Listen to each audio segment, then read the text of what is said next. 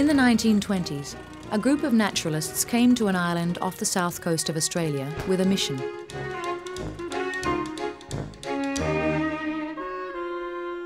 They believed some of Australia's unique animal species were in danger on the mainland.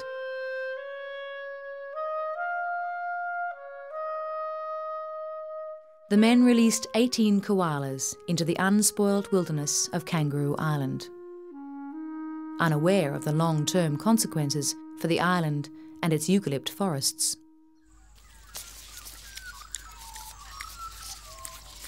The koalas quickly made themselves at home. The new arrivals began to feast on trees that had never encountered an animal with such an appetite.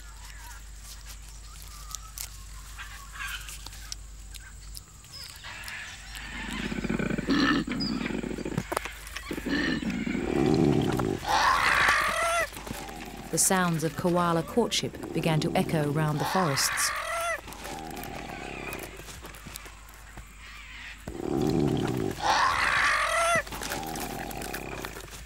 Each generation of young found a seemingly endless supply of eucalyptus leaves. Today, tourists come to the island to see the thousands of their descendants.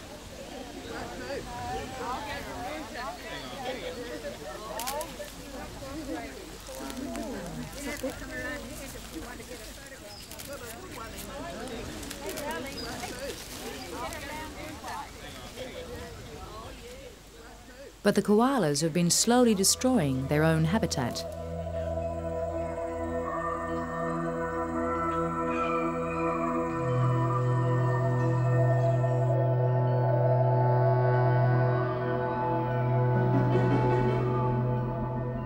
When the full extent of the damage was discovered, the government urgently appointed a task force to find a solution.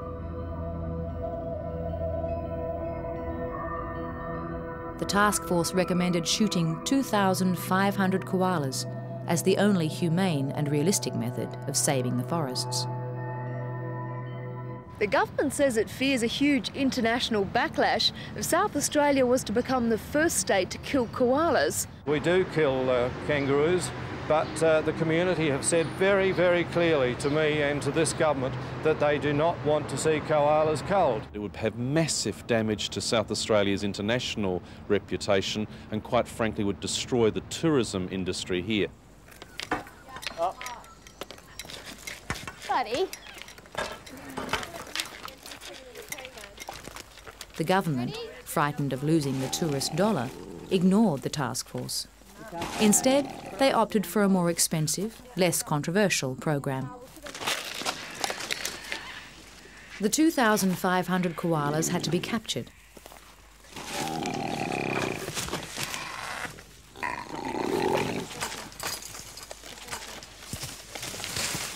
It's on the ground.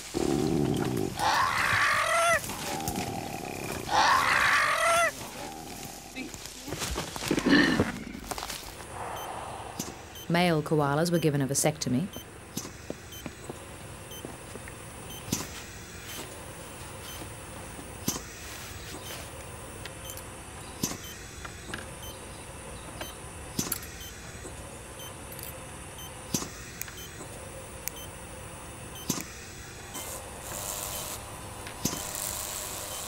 Females, a tubal ligation.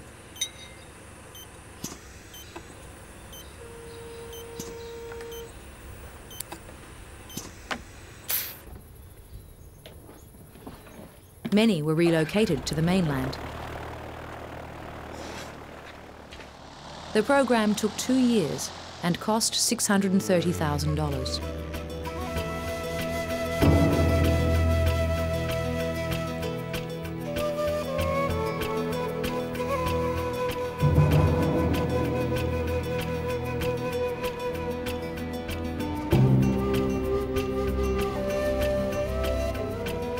At the western end of Kangaroo Island lies the Flinders Chase National Park.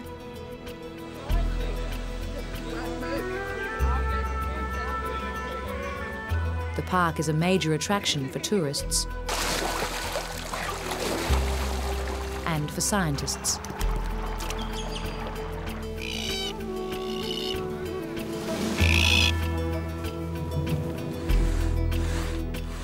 how big he is. Yeah. He's a beaut. The koala controversy showed that an investigation was needed into how koalas kill trees. It's really noticeable, these two trees on the corner here. Research funds became available for Sulim Kani to begin a study into what had happened to the trees. One of the results of the task force was that a couple of people got together and decided that it would be a good idea to run a research project which looked at the interaction of the koalas with the trees. This has been up for about a month, this guard. How's the tree going? Yeah, it's starting to show signs of recovery. There's certainly some green tips out there. Early on, the day-to-day research activities for me were, first of all, trying to get a better understanding of what koalas did in trees.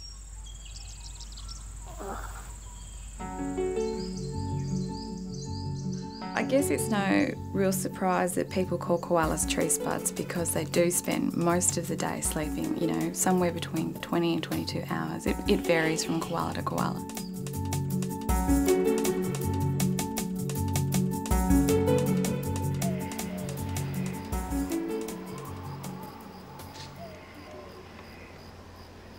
To avoid disturbing the koalas, Sulim used a red spotlight. A lot of the time you could just be sitting there trying to stay warm, hoping that the koala would do something, because then that would be of some interest and the time goes a bit faster.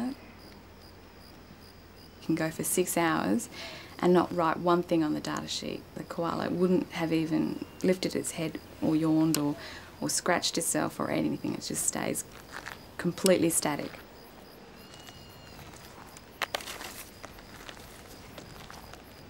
And then in the late evening is probably when it gets most exciting for the observers, because that's when the koalas really do start feeding quite a fair bit. After 2 years and many cold nights, Sulim's observations paid off. The 24-hour observations have shown that the koalas tend to, within a single day, eat in only 1 or 2 locations in a tree. And when a koala's feeding, it tends to just sit in one spot and eat pretty much all the leaves that it can grab onto it around it.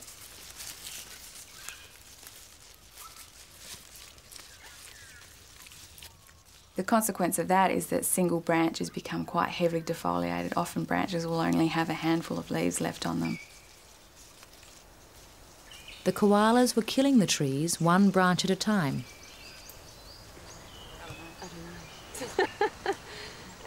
It's my hand. To see how far the koalas had spread, Sulim caught and tracked individual koalas.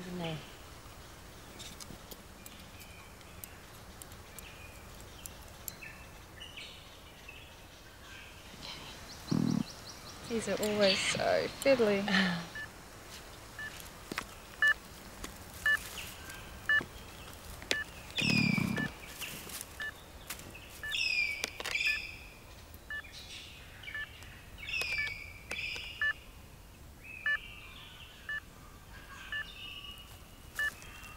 Tracking an animal involves a lot of time, a lot of walking through paddocks, through bits of scrub, and often I could end up 2 kilometres or more from where I'd started, and in quite isolated areas.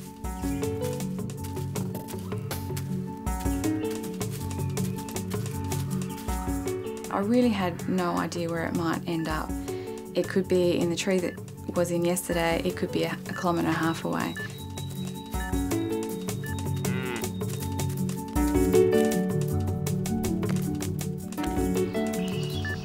Over time, a lot of the radio-coloured koalas have moved all over the place. In Pandana, there was a bit of a problem there because, unbeknownst to me, the collar on the koala was actually sending out a signal that interfered with the television reception. He's paying it! He's paying it, Bill! Well, can he kick half a dozen? He hasn't done much. He's lucky to get that. It's a... So I had to catch the koala and put a different type of collar on it.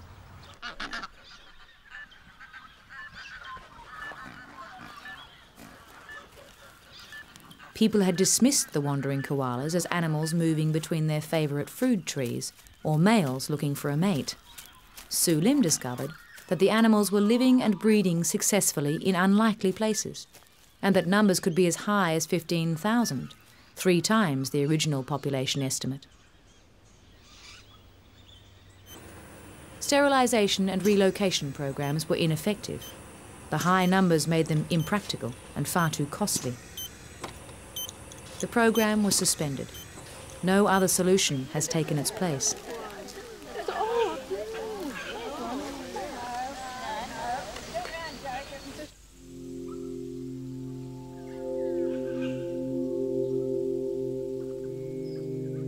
Past tourist sites show evidence of what's to come. The popular Hanson's Bay Sanctuary could be the next lot of trees to die.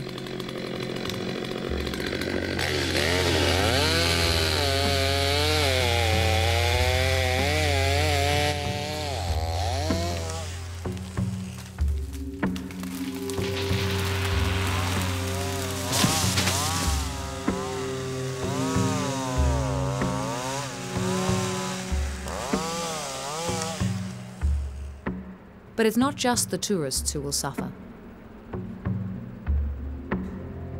In the past, koalas released onto islands have multiplied, eaten out their habitat, and starved to death.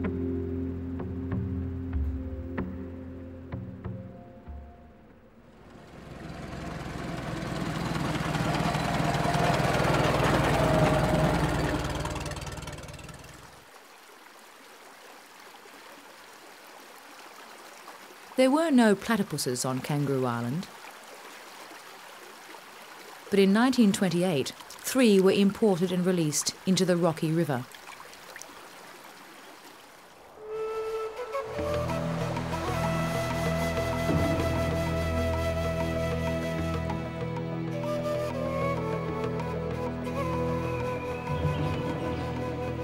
It was a good place for platypus, particularly in winter when the Rocky River flows.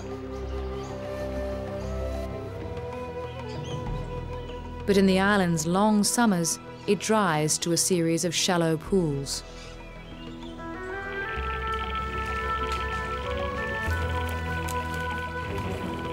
Robert Ellis is the current district ranger at Flinders Chase.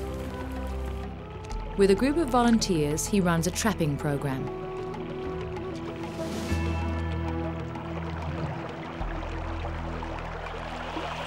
Well, we have a platypus. So, and there's a remain of a yabby in the... What we're trying to do with this trapping program is to try and determine what sort of population there is, general condition of the animal, and compare that with animals from the mainland.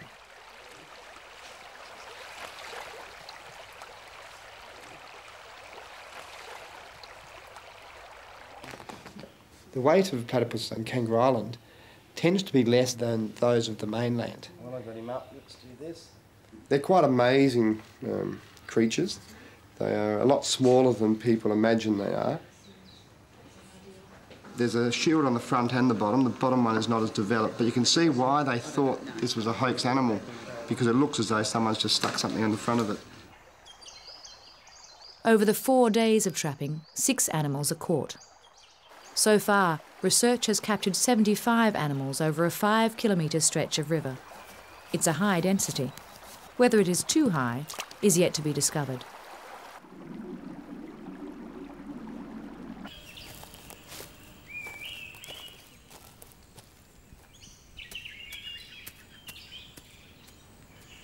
At the end of summer, beginning of autumn, when it's very dry, the number of platypus sightings and the number of animals we capture through the trapping program diminishes considerably. We're not sure whether they're going into burrows and seeing out the dry period, or they're actually moving away from these deep pools. It's quite exciting. We're not sure where they go. They simply vanish somewhere. How did it come there? It's now a bog and sort of a lot of decay.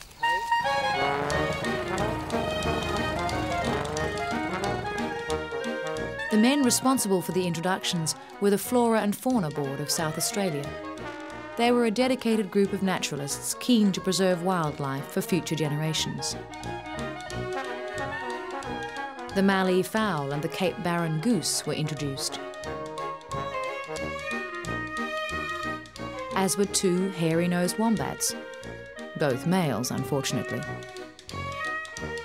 1 mainland emu survived until 1999, after surviving an earlier encounter with a bus. They continued their work until the 1940s, when the National Park Service took over and a new generation of biologists came to the island. Brian Green, Peggy Rissmiller and Mike McKelvey live and work on Kangaroo Island. Their study of Rosenberg's goanna shows how modern technology is part of biological research. Goannas are mostly found in warmer climates, and on Kangaroo Island they only survive by using termite mounds to incubate their eggs and their hatchlings during the cold winter months.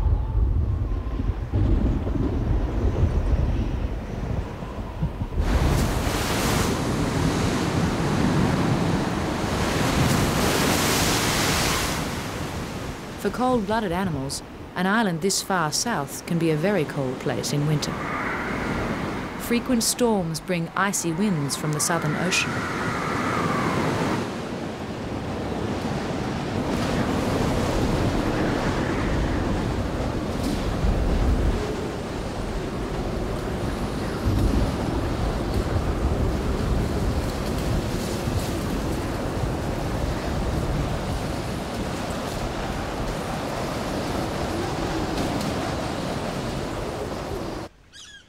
The young goannas thrive all the way through to spring in the warmth and high humidity provided by the termite mounds.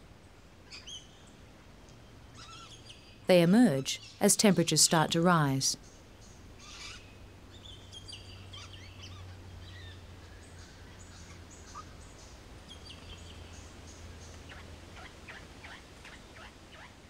Once outside, they must bask in the direct sun, warming their bodies, until they're able to start their search for food.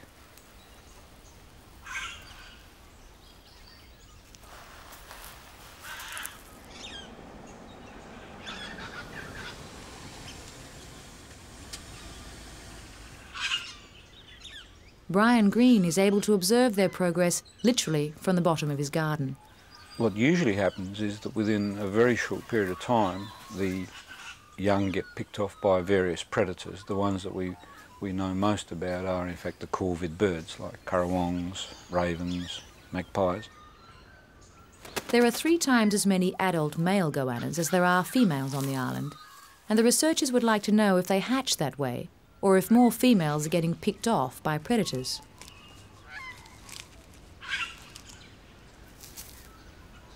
To find the answer, they must get inside the mounds. We have a lot of evidence that this type of research isn't actually hurting the population, but we're actually learning a lot from it, and we're learning a lot about the termites at the same time. You can really see the importance of the mound as an incubator. It's warm and humid, and when you put your hands in there, you can really tell it's a very, very sort of comfortable environment for rearing eggs.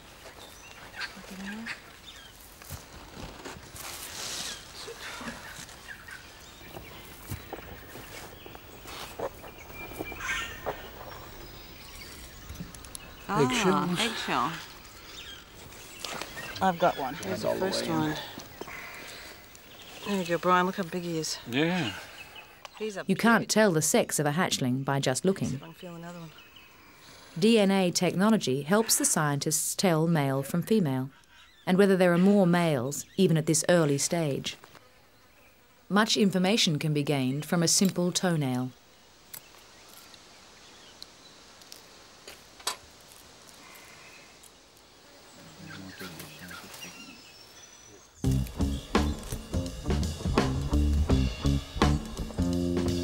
Three males to every female means that a dominant adult male has to guard his female carefully. By mating constantly over the 10 days she's fertile, the dominant male attempts to keep the female away from the unattached males. It's a surprisingly tender affair.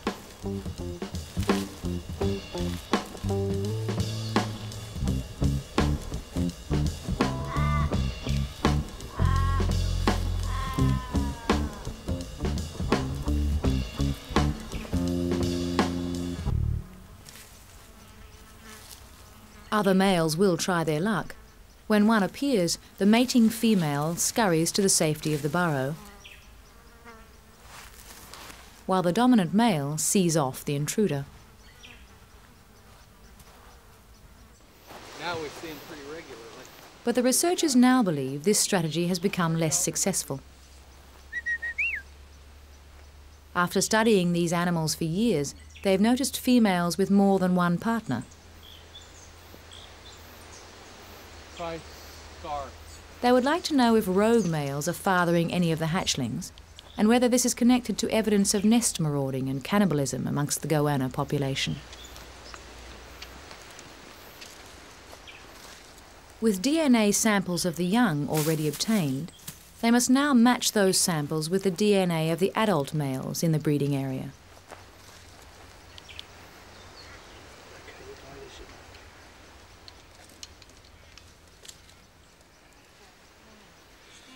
They scan to see if the animal has been caught before. This one hasn't, and is taken back to the research centre for testing. The new DNA technology is capable of mapping out a detailed family tree of the goannas in the area. Take the bag off. It may be possible that one clutch of eggs will turn out to have several different fathers, and even that one of the fathers is cannibalising his own offspring. There you go. There you go. Perfect. Where it says 100 minimum, yeah.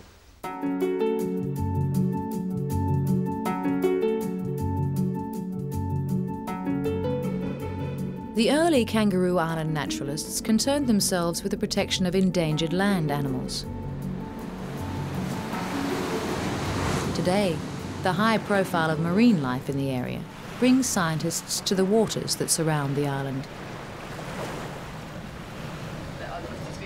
Kate Rodder, from the South Australian Research and Development Institute, studies the great white shark. The sharks are considered endangered, but little is known about them. Ever since I can remember, I've always been fascinated by them. I've got books and books that I've had for 25 years on sharks and shark attacks, and just always had that interest. I think they've been the bad guy, and I'm trying to help them make it look a little less bad. The great whites are regular visitors to these waters for one reason. It means access to a major source of food.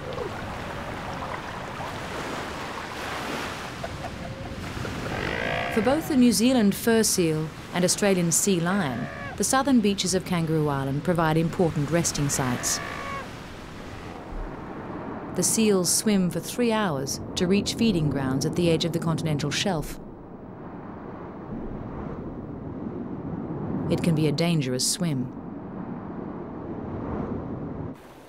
No one is sure of the size of the remaining shark population.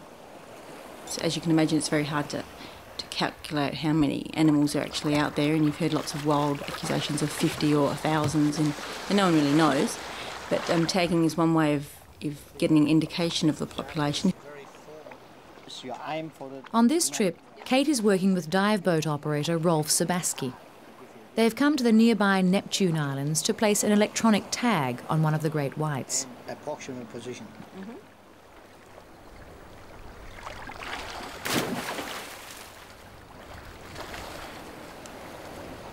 They must choose a shark that is known to return here so the tag can be recovered at a later date. Hello, sweetheart. Hello, sweetheart. Come here, Papa. That's a girl. Could be Blackie. Rolf has kept records of all the sharks he's seen in the area. Here. Morning. Morning.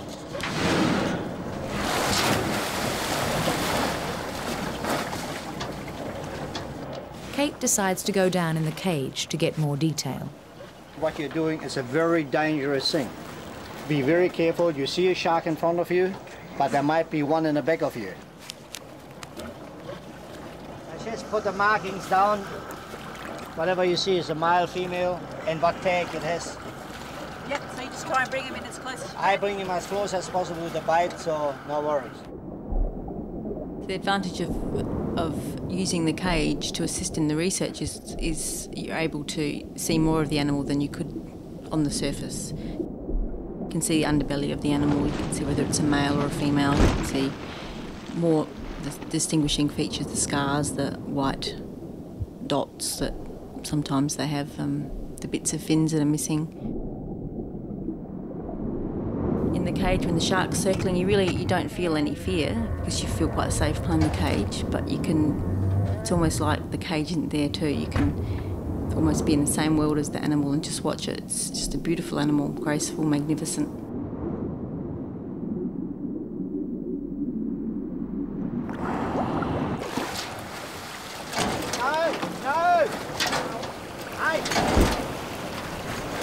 Still just hanging just here. That's him. That's him. Thanks. 4.5 metres, lots of scars. It's got a previous fisheries tag, so we'll try and put the archival tag on that one.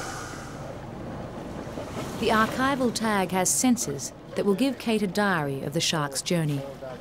4.5 metre. Yep. 4.5 metre fish. That is him. That is him. They decide on Moni, the 4.5 metre male with the algae-covered tag.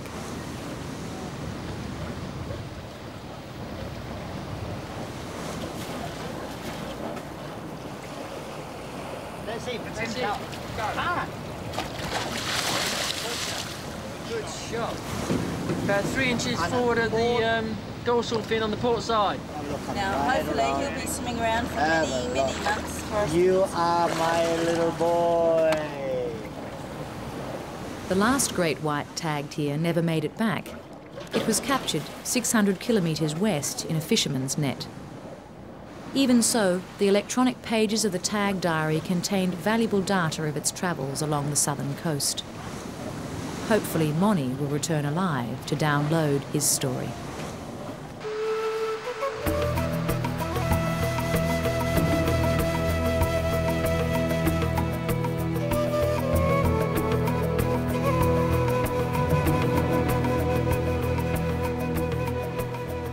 Biologist David Payton brings a group of honours students to the island.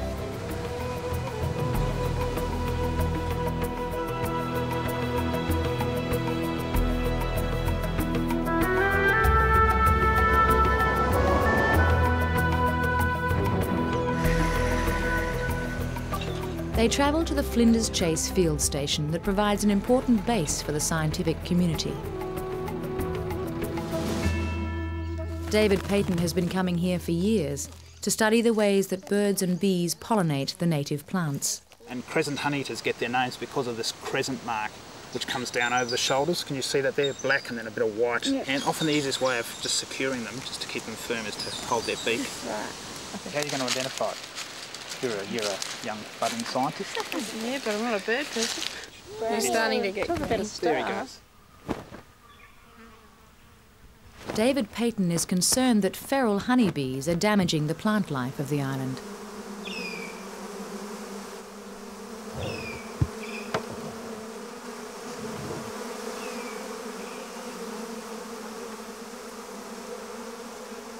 The honeybees were brought in hives from Italy in the 1890s, but many have escaped and have developed large feral colonies.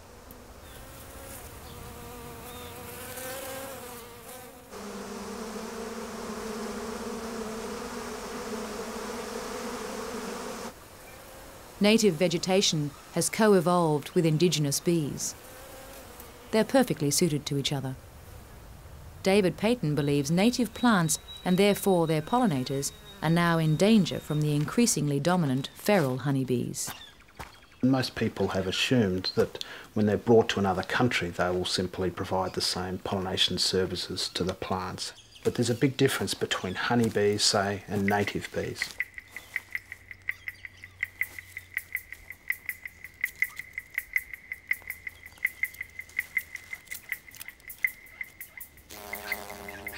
Native bees are mostly solitary.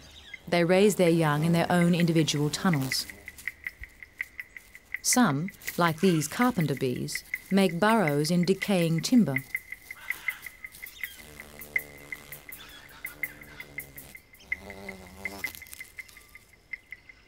Another native, Nomia australis, congregate where soil conditions allow deep burrowing.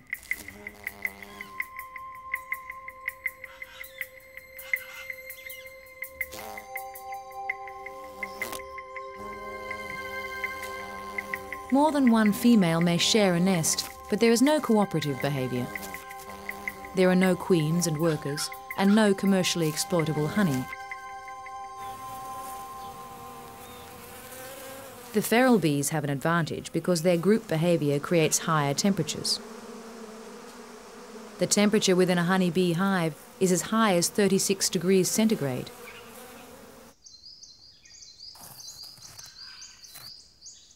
In the native bees' burrows, it is only 12 degrees.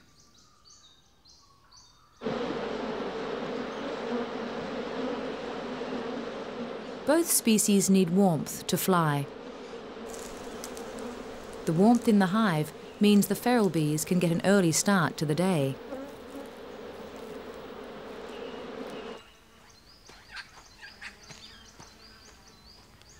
One of the plants we work on is a plant called Orthroxanthus multiflorus, this lovely blue iris.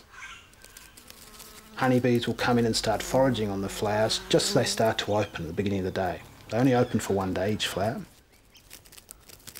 By the time the native bees are getting ready to come and forage on this plant, the honeybees have visited some of the flowers 10 or 20 times. And we know from their first visit they can remove 87% of the pollen. So after 20 visits, there's virtually no pollen left. There may be the odd flower dotted around the landscape which the bees just happen to miss. And that's then what the native bees will come to visit.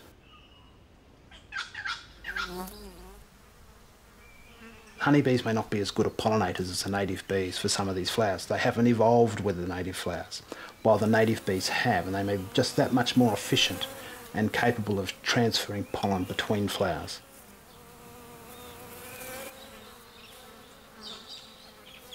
The feral bees also compete for hollows with nesting parrots. The competition is one more difficulty the beautiful glossy black cockatoo could do without. They're on the critically endangered list, which means there is a strong possibility of extinction within 20 years. The only place this subspecies now survives is on Kangaroo Island. There are less than 300 left. These are the female feathers with the different colours, and they're more beautiful, and these are the male feathers. And the glossies have found themselves the focus of enormous popular interest. Their battle for survival has struck a chord with the locals. The image of the cockatoo regularly pops up in artworks, poetry, school photo competitions. And the fight to keep the glossy black alive has stirred Kangaroo Islanders' sense of community.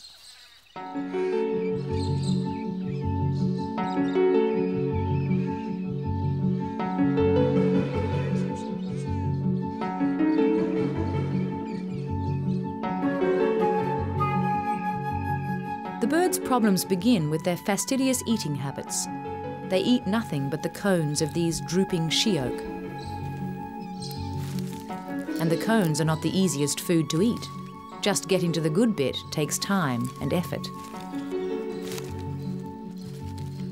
There's not a lot to these seeds. Breeding birds have to eat around 100 cones every day. That's 8,000 seeds. It takes all day.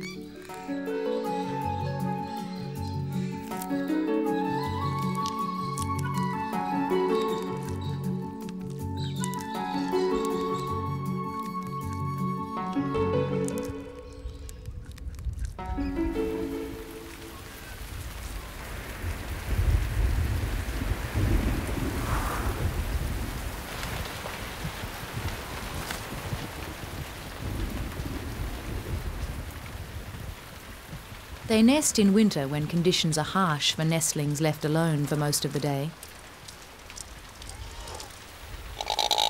Some nests have large openings with no protection from the wind and the rain. Tough conditions in the nest often lead to the loss of a nestling. Without human intervention, the glossy black cockatoo would almost certainly die out. Lynn Pedler is a farmer from the mainland. He's also the field biologist involved in a government-funded but community-based rescue program. The population now is down to about 250 birds, so anything which reaches such a low number is at some risk. Through the work the rescue team has done, we've managed to show that it's now increasing slowly. We have a target figure of about 400 birds, and it'll take some time to reach that.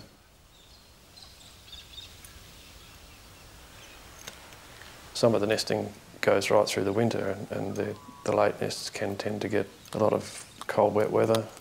You can get waterlogging, eggs lost through being flooded.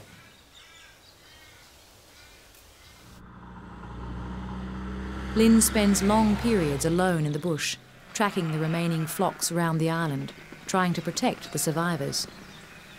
They're a bit unpredictable, and sometimes you spend a great deal of time looking for them because they'll be feeding in one area for 2 or 3 weeks, and all of a sudden that they'll go off to another gully and start feeding there. They're really an indicator of how successful conservation work in an area such as this can be. If you can conserve one of the larger species well, it also means that you're helping a range of other species. His tracking often means he has to camp out overnight, close to the flocks.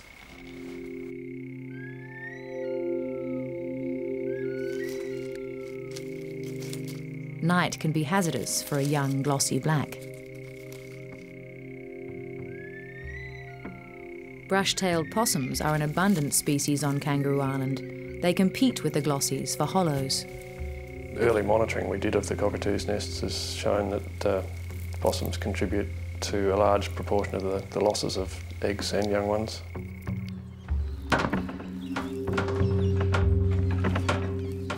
Tin bands around the nest trees can help keep the possums out, but now recent arrivals to the island are disrupting the nests.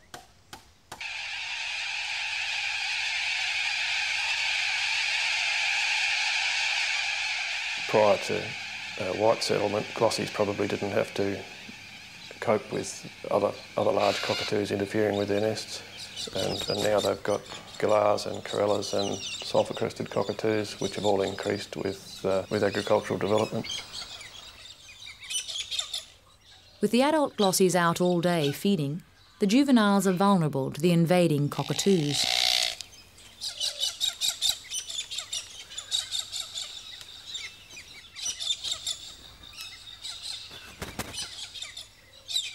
Galahs are opportunists, and they're likely to throw out an egg.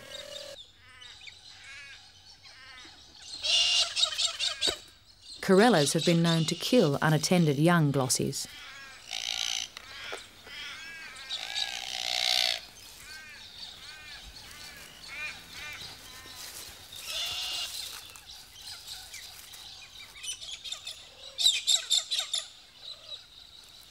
What the island needs is more nest hollows.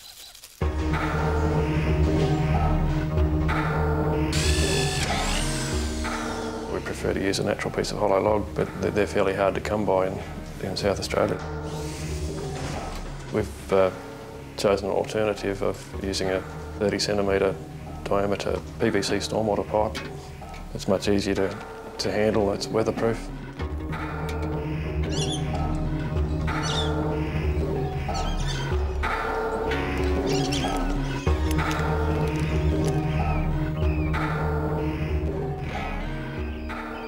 These artificial hollows are a success.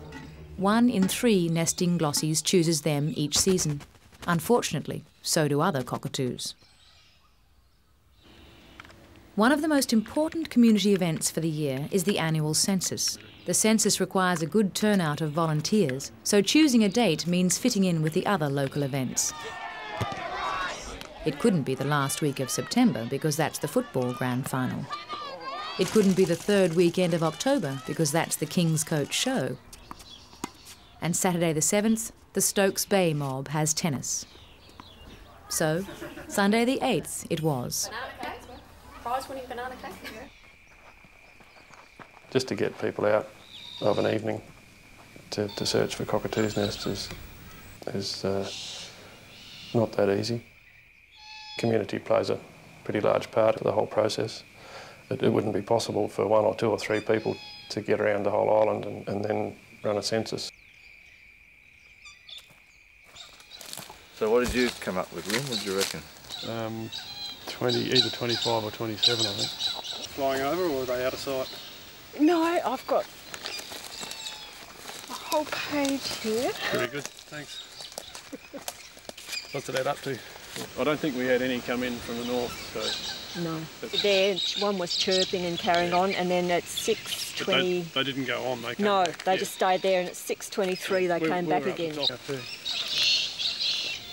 Look at it, look.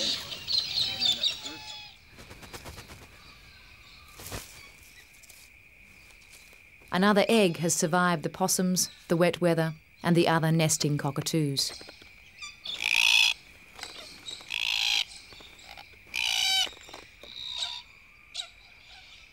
The chick has not been fed today.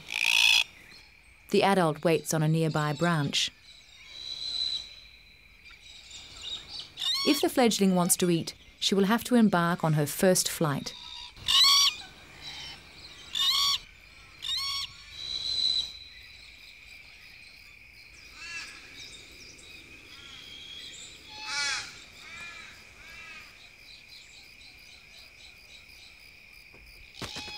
In 2 or 3 years, she too will be ready to lay her own single egg.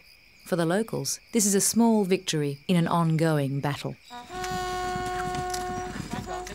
The Kangaroo Island Hunt Club meets on the first Sunday of every month to uphold the grand traditions of this age-old sport. The fact that there are no foxes on Kangaroo Island doesn't seem to bother them.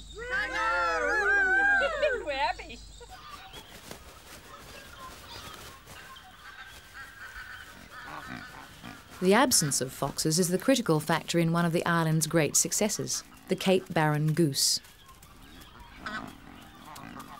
Before open seasons were abandoned in 1961, the Cape Barren goose was shot by farmers whenever possible. Their numbers had fallen to dangerous levels. But from the small number introduced to Kangaroo Island by the Flora and Fauna Board, the geese are now a self-sustaining population.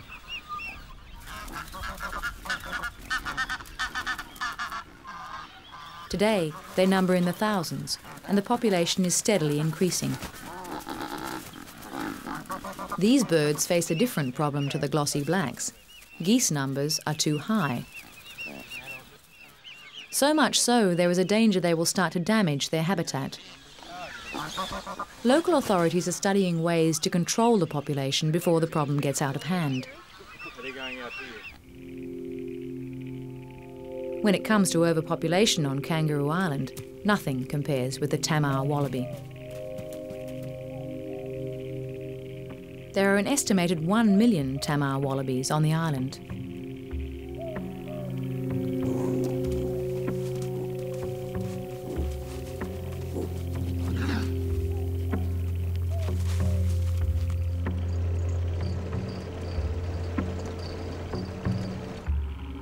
In complete contrast to the ban on culling koalas, farmers are given permits to shoot 20,000 wallabies each year.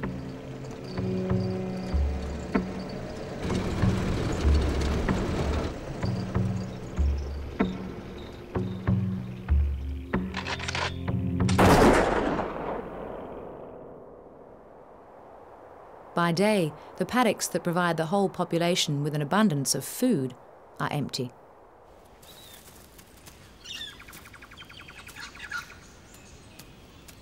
The tamars hide in the nearby patches of dense bush, feeding on more traditional foods, such as prickly acacia. Predators and massive clearing on the mainland has all but wiped out this beautiful wallaby. Kangaroo Island is one of its last refuges. Tamars have an extremely successful breeding strategy. 90% of females carry a pouch young each year. While last year's young remains in the pouch, a female can carry an embryo of 80 to 100 cells in suspended development. As the summer solstice approaches, increasing hours of sunlight impact on the pineal glands and trigger development.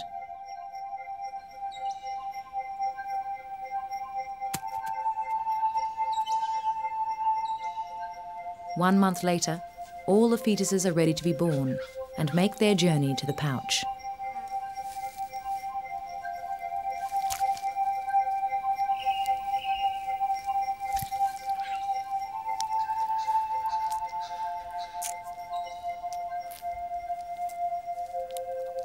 The baby struggles free of its amniotic membranes. Using its highly developed forelimbs, it begins its climb. The mother licks behind and over the baby, possibly to prevent dehydration.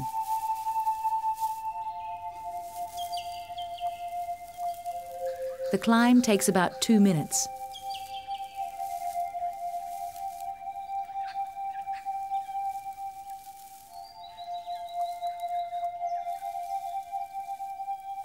Once there, it locates one of the 4 available teats.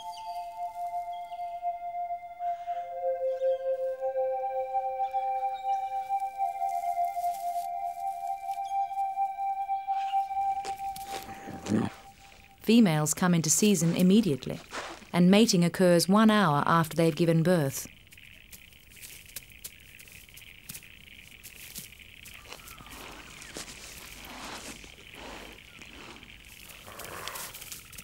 The males patrol the females, testing for signs that a female is preparing to give birth.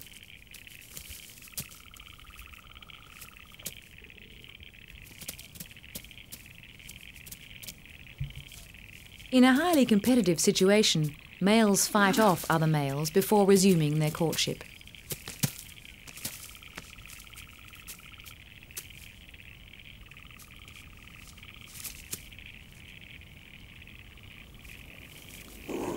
For females, the abundance of male partners makes for a busy night.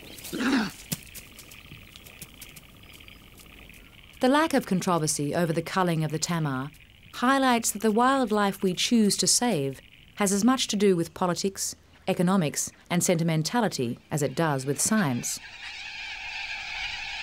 Researchers often find themselves as lobbyists, fundraisers and publicists in the midst of their studies. The old field station in Flinders Chase has always played a vital part in these studies. For decades it has drawn scientists to the island, providing a place to stay and work down the remote western end. Somewhere to socialise with park staff and enjoy this special wild place. Somewhere to monitor both the positive and the negative legacies of the gentlemen of the Flora and Fauna Board.